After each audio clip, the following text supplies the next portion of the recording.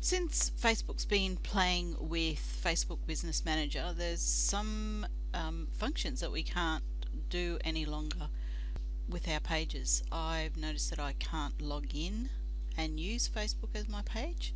So once upon a time I used to be able to go up here and that would say use Facebook as your page, and I'd be able to sign in as my page. I had a little blue button that used to say log in. That's gone now, so I can't log into any of my pages from here. So basically it took me forever to work out how I could act as my page on Facebook. So if I just go to my page, you'll notice this page has actually been assigned to Business Manager, but I don't need to go into Business Manager straight up. So if you just scroll down,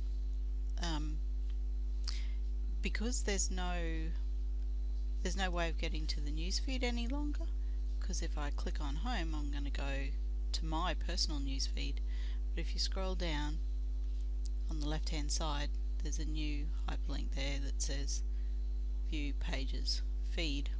So when I click on that, the newsfeed will come up for the page, and you can see that I'm now in the voice of the page. But I can actually switch to any other page that I'm admin or myself, which is kind of cool. It means that you know, if you've got a lot of pages, you could literally comment in each of the voices at the same time. Well, not at the same time, but individually. You know what I mean. Okay, so that's how you get to the news feed. To actually grow your news feed for your page, you need to like a page. You can't like a page as your page without being signed in as your page. But to do that, we'll just go to a page. I'm sure there'll be a page here. So we'll just go to a page, and I just usually go into like by page just to see what's there. And if I want to like a page, so if I want to like this page as my page, I would click on the page. So now I'm looking at the page, but I'm still signed as me personally.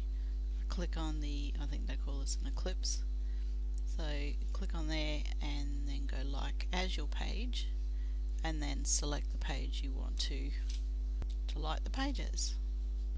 It's here somewhere, there it is, and then go save. And the other issue we're having is, because now you can't sign in as the page, you can't speak on behalf of the page. Now there's a little icon now that is a drop down, and you select the page that you want to voice as, and you'll notice that that's changed now to my page. And the same thing when you're going into comment, you just select the voice that you want to use and then comment. You might also see a little grey flag in this spot instead of your profile image, but basically it's around the same area, and you just click on that.